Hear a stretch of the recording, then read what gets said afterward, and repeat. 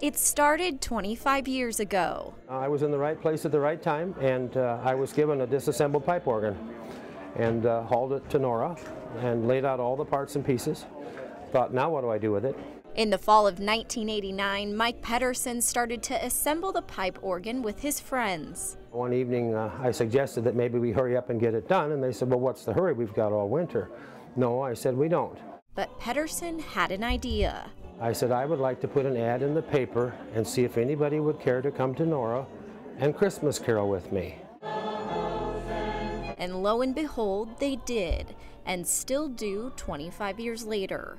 It's nostalgic, you know, to come back and every year and then see the same faces. Nora, at one time, was quite the bustling little metropolis. Nora Country Christmas is what some people have, the handle they put on it for a while, but I just call it my Nora Christmas Carol celebration.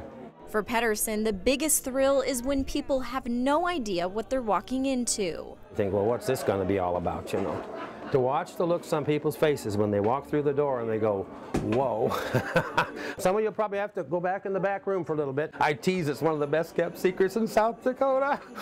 A secret that's kept thousands coming back each year. There's no one to impress here.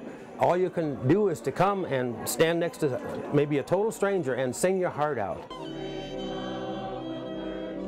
I can't put into words when this place fills up with people, and my back is to the folks because I play the organ, and when I hit those first notes and I hear all that beautiful music, it humbles me every time. London Swan, KDLT News, Nora.